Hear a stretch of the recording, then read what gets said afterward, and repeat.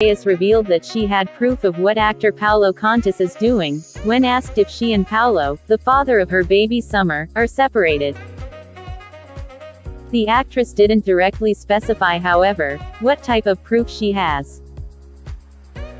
When asked if there was a third party in her split from Paolo, she said, "I think many can answer that even if I don't answer."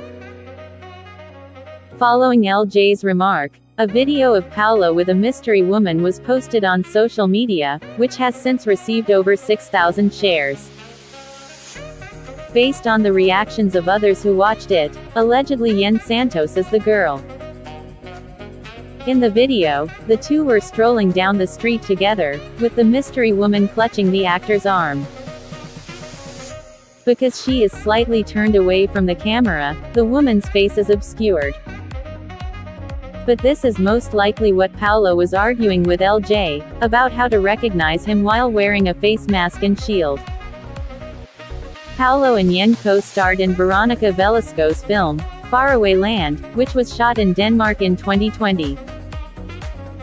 Meanwhile, before the video circulating claiming they were headed to the Manawag church, another photo of Paolo with the same woman emerged in a coffee shop in Baguio.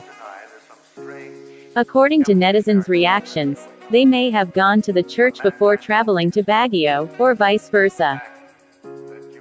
Thank you for watching. Please don't forget to subscribe.